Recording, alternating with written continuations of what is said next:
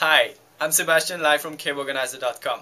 Today I'm going to show you how to create an RJ45 cable from scratch. So let's take a look at the tools we're going to need. You're going to need a modular plug tool, RJ45 connector, a cable stripper, a crimp tool, a cable tester, and of course a stranded cable. Can be a Cat 5 or Cat 6 cable, it's the same. So the first step is going to be to slide one of the boot on each end of the cables. You will see later why. Then you're going to take one end of the cable and the stripper tool, and you're going to strip the cable just like this. Now don't do it too much, otherwise you're going to damage the wires inside. And then you just bend a little bit and strip the cable like this. You can see you have 4 pairs of wires that you're going to spread like this. You have to do, of course, the same on the other end of the cable. Now that we spread the cables, we're going to have to untwist them. So you can do it the hard way, using your nails and your fingers, but it's pretty hard, as you can see.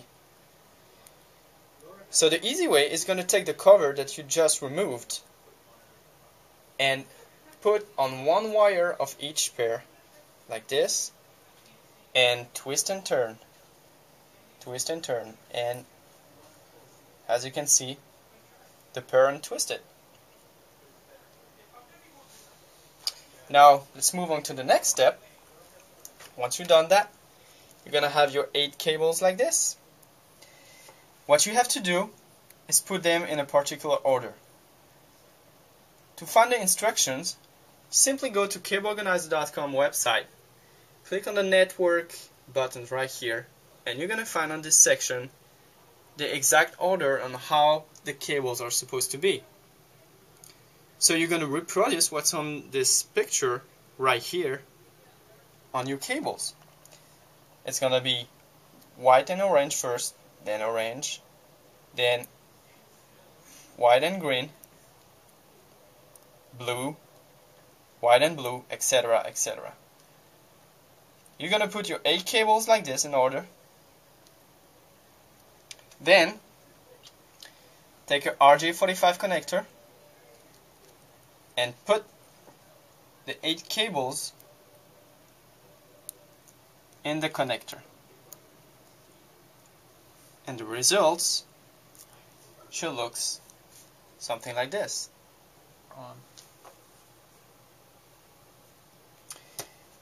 The next step is going to be to take the crimp tool, put your cable and your RJ45 connector in there, and now you're going to squeeze hard.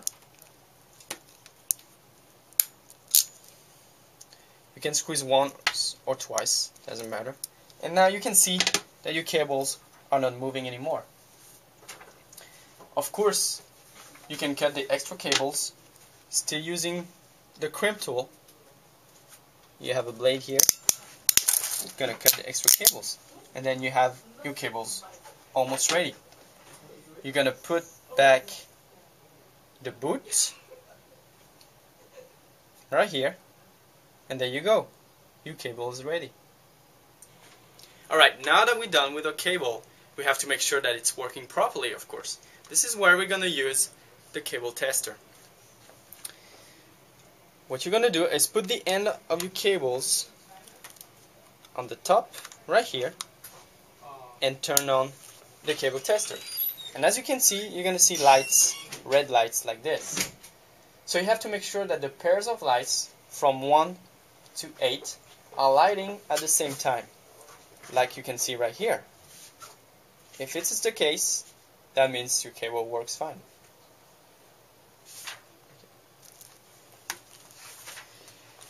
Thank you very much. It's Sebastien from cableorganizer.com.